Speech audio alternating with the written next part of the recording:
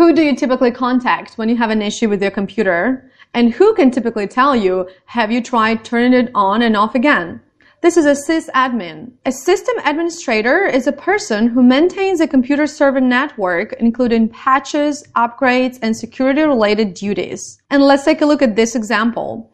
The system administrator harshly scolded a user who wrote their password on his monitor screen. DBA, database administrator. A database administrator is a person in charge of managing and maintaining relational databases and their access rights. Take a look at this example, and again, pay attention to pronunciation of certain words. The requirements for the DBA job position were advanced SQL, performance tuning, and disaster recovery for Oracle systems. Interestingly, when we talk about abbreviation, we read the letters separately. Like, for example, database administrator is DBA. However, look at SQL. We don't read the letters separately.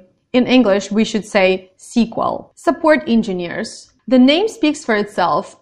Support engineers are responsible for on-demand support for end users. This can be fixing hardware, installing software, and troubleshooting some minor issues. Let's take a look at the example. An IT support engineer must be able to troubleshoot and fix almost any hardware, software, or network problem that can affect an end user's PC. Of course, there are more jobs in IT.